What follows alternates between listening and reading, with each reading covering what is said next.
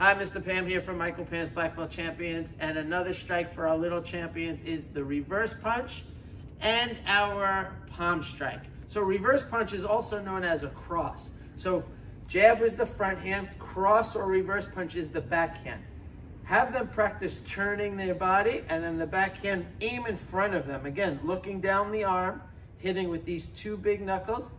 The other hand stays up, protecting them on this side. So they have their shoulder protecting this side, hand protecting this side. Punch and come back. Rotating the body, and the back leg rotates and come back. Punch and come back. Quick snap. From this side, turn and come back. Quick snap.